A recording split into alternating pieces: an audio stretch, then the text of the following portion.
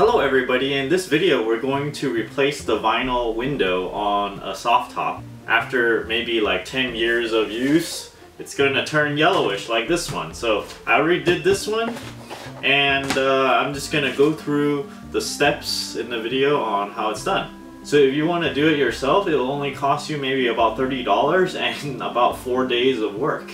There's only 6 points or bolts holding on to each side of the top. There's a bolt here, here, and somewhere up here there's 3 of them holding this bar. And then there's the actuator here. There's another bolt, so that's 4.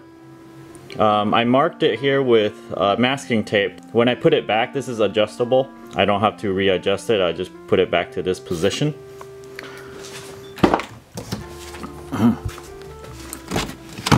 For over here, the bolt is a little funny. The top bolt holding this piece was right here. It was right here. I needed to remove the engine, the little piece of the engine over here, and access it from here, or else the little fabric piece gets in the way. So one bolt is right here. The bolt is right here. Don't remove this all the way or else it'll fall off. Loosen it and then it'll come off, because it's a weird position. It might fall in somewhere, so just loosen it, and that's okay to do that. The screw that holds this panel is right here. I don't know if you can see it right here. You see that hole right there, and it fits down there. On this side there's a cable that holds it together. Just unplug it and then you can remove the whole thing. The other side has the same thing, but there's no cable. So both sides has 6 points of attachment. So a total of 12 points of contact are removed from this thing. And now I can lift this straight up. I want to remove the whole thing, so when I do the vinyl window, I don't have to just hunch over and do this. And I'm just gonna put this somewhere inside and slowly work on it. So let me try and remove it.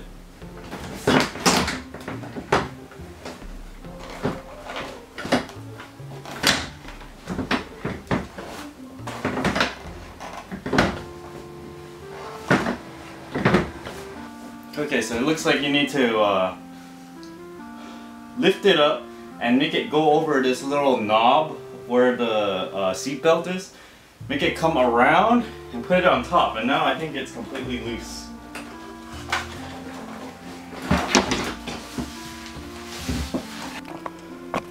So one more look at all the points of connection.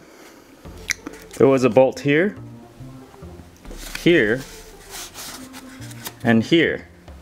3, and then the point that you don't remove all the way, that holds the panel, is right here, and the push actuator thing is right here. You only need a few materials to do this, so I've laid out the soft top. You're looking at it from the rear of the car towards the front. And I bought some of this stuff from Tap Plastic. This is a car rear window vinyl. It's clear, and the thing with this is it's specially made for cars. It has like a UV resistant thing. And then when you need to sew it on too, so you need to get some UV resistant outdoor type of thread, so that when the sun's beating down on it, it won't disintegrate. It's really, I think it's really important, because if your string disintegrates, your whole top of the window will fall off. And then finally you need some black silicone sealant to make it waterproof, so all the edges you seal it, so when it rains it doesn't leak through, and maybe you need to check it later. So I've never done this before, so let's get started.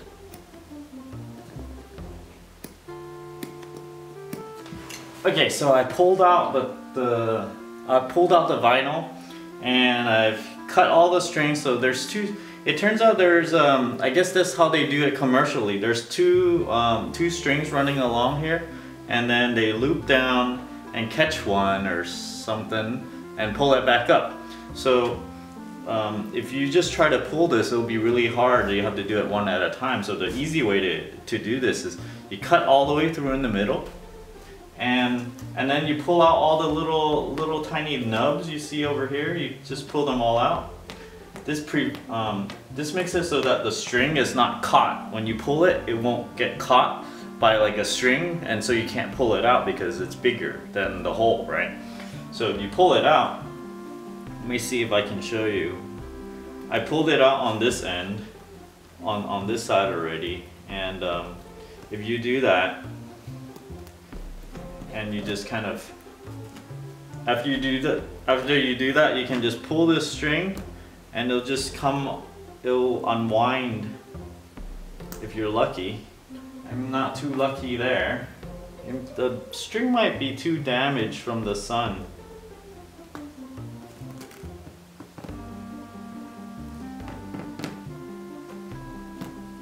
You see, like this, then you can just pull it out.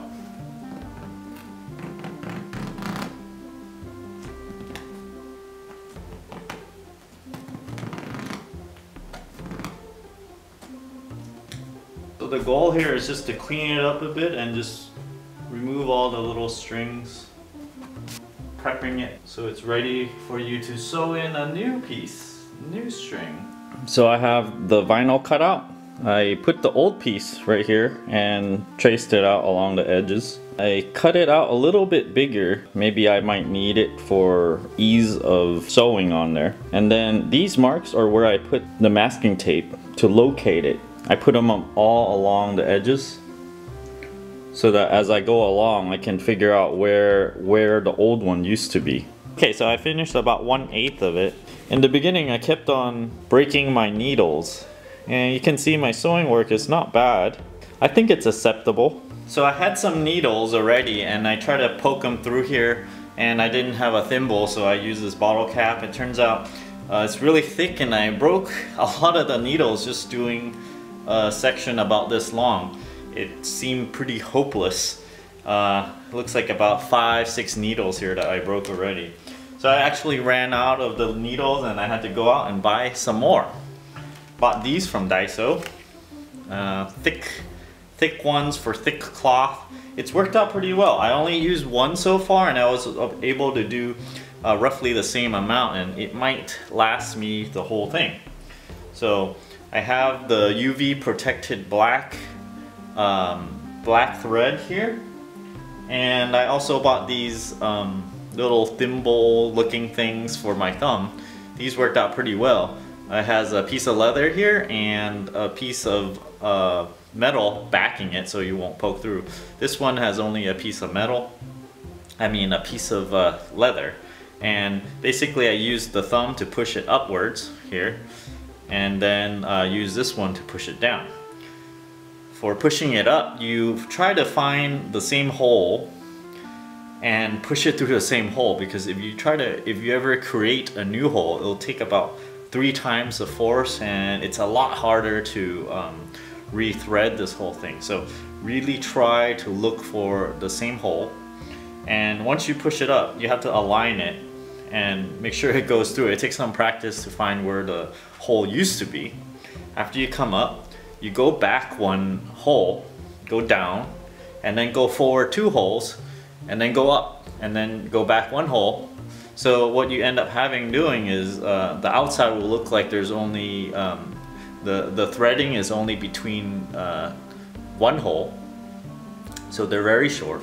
If you look on the back, it'll be spaced by 2 holes. So I'm doing this something that looks like it go up, down, over 2, up, down, over 2, up, down, like that. And it's just I don't know if you're supposed to do this. I just made that up right now, and it looks pretty well. Looks pretty good here so far. I'm pretty happy with it. I think if you are standing next to the car, you probably won't even notice. You have to come in within like 5-6 inches of this and really study this in order to figure out that I hand did it. So there you go. I'm just gonna keep on doing this. This section, after I got the new materials, only took me maybe half an hour, I think. I think I'll time myself a little bit and we'll come back. I'm gonna do a few of these just to show you how this works. I got the thread on the needle. On the end I tied about 2 or 3 knots, so it'll put it on one end. In the back here, I have the backing material from the previous thing. And let's start putting a hole in here. So I start with that one. I'm trying to aim for this hole right here. The thread, I finished up the last one here, and the knot goes behind this one. I came back up here and went down here and tied a knot behind there. So the new knot, the new thread, I'm gonna go through this one and then go down here, and on the back I'll come up on this hole. So let's do that.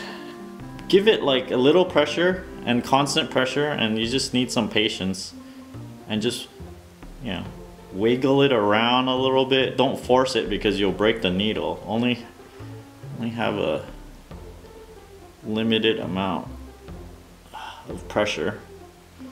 I see that I didn't catch the hole perfectly, so I'm taking it out. Don't be afraid to take it out and redo it. I'm lining it up again before I put the hole in.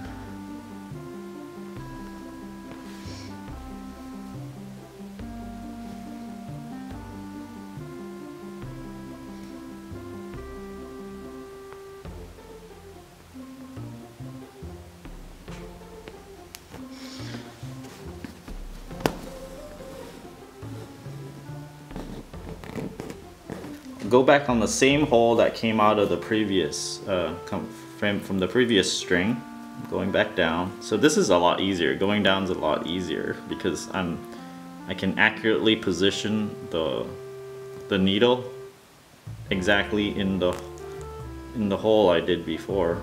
And so here, with constant pressure, and then down.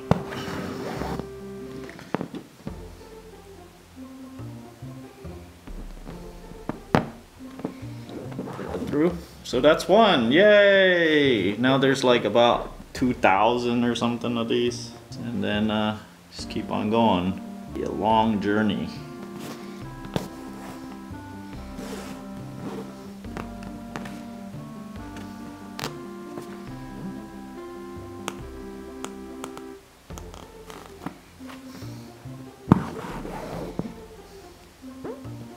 There's these flaps along the side. I guess these are to stiffen the material up towards the middle, I guess, and maybe it'll bend this more at first so that when the canvas folds, it will fold this middle part first.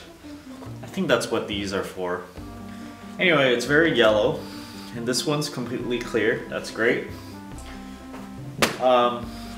I've started doing it along all the way here, and the last position is somewhere right here, so I finished about 70% of it, and here did some calculations of how many stitches there are. There's about 605 stitches across the whole thing, and I timed myself. I do about 2 minutes to 2 to 3 minutes each stitch. 63 stitches per 10 inches, and there's 96 around the whole perimeter. So all of that works out to be about 20 hours. Yes, it really does seem like it's taking that long. I'm working at this very slowly. Maybe like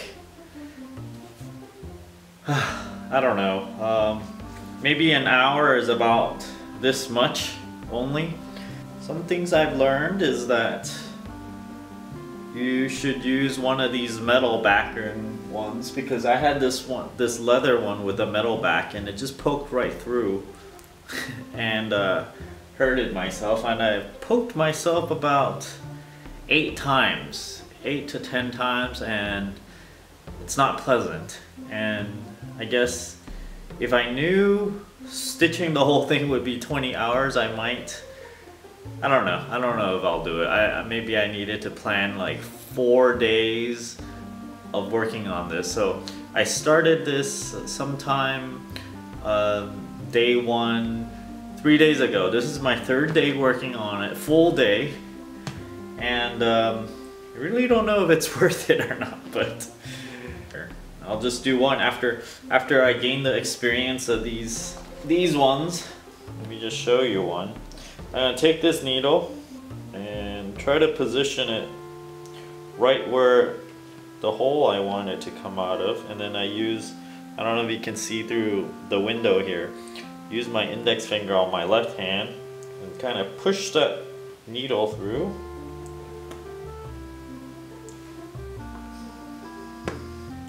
It's pretty easy when you can get it right in the previous hole.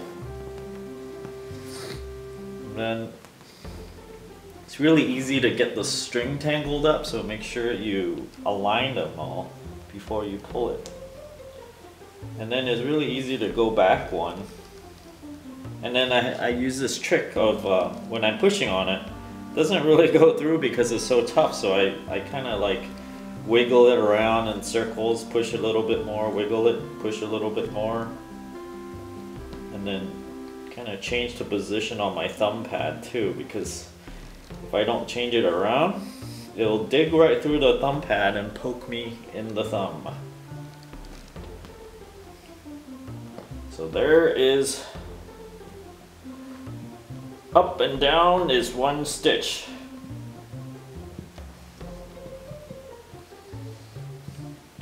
Wiggle it a bit. So you see here, right here, there's a whole bunch of string left. If you just pull it, there might be a chance that has a knot, and if there's a knot on the outside, it's not very good. You'll hate it. So you kind of do this and straighten it up and then let it go through, and that'd be nice there. So we did one. Let's do a few more for me to show you. Right here I've anchored it at spots that I know is supposed to go. I did it about 8 spots. I would recommend to do it even more, maybe every 8-10 inches, because right here I went off where I was supposed to go about I don't know, 1/4 inch, and I'm hoping that with time it will stretch this out. Wherever it's too short, it'll stretch it out and it'll look flat.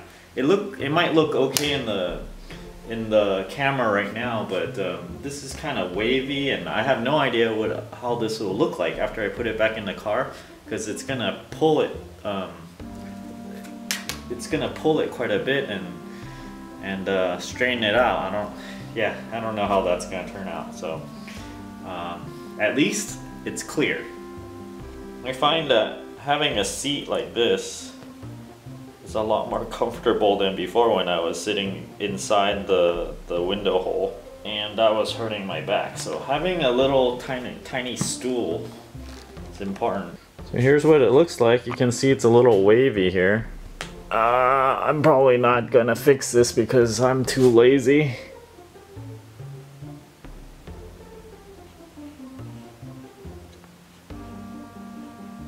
In the original one, it's pulled pretty tightly. So what happened here is when I stitched it along here, I didn't pull it tight enough. So if you want to avoid getting this ripple in yours, I would suggest to mark the inside edge here first and put that same pattern onto your new piece of plastic. So when you're doing it, you can have a guideline on the outside. So when I did it, I had the line kind of behind here, so I was trying to pull it every now and then and see. So I put a stitching here that actually fit, so that's why it's a little tighter here. And then as I was working along here, it didn't work out as well. So I've used it for about 2 weeks, and it did rain in between, so I got a good idea of how waterproof it is. I did put black silicone along the backside, along all the edges, and just kind of shoved it in between and hope that it's waterproof. I did test it out. It came out in several spots. During the rain, you know, there were like 2 or 3 dripping points, but it wasn't very severe. It was just very lightly damp and it dried pretty quickly. So I hope you liked this video, and maybe if your window is cracked, you try this at home too. So if you're second chance, I did take a picture of the IKEA Kvartal blinds in the daytime, so here's a picture of it. Thanks for watching, and I hope that helped.